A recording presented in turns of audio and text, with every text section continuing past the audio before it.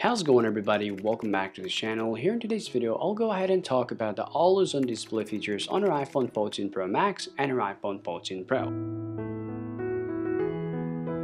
Apple has introduced these features on your iPhone, and right now, if you're going to use these features, you're going to be able to see everything on your iPhone 14 Pro Max and your iPhone 14 Pro, even if you lock your phone. So it's going to show you the time and the notification that you receive on your iPhone. Well, some people might find these features useful, but it can actually drain your battery. Now, either if you want to turn it on or off, the first thing that you want to do from here, you got to just open up your settings on your iPhone, and right after that, scroll down here, just go ahead and tap on display and brightness. Now, if you scroll down here, then you're going to be able to see this option, which is called always on, which was previously not added to iPhone. Now, if you just get these features on your iPhone here, you can turn it off from here, but you can turn it on if you want from here as well. Well, this is how you guys can enable or disable or turn on or turn off the always on display features on your iPhone 14 Pro Max and your iPhone 14 Pro.